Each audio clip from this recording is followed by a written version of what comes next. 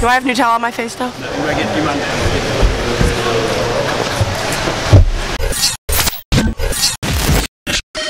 That one came definitely as a shock.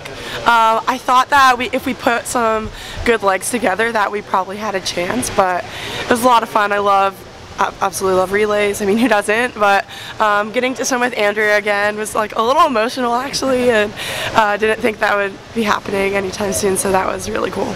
Yeah, it's our first time, and I had gone to Pan Ams with Arthur, but it's just different to have swimmers, obviously.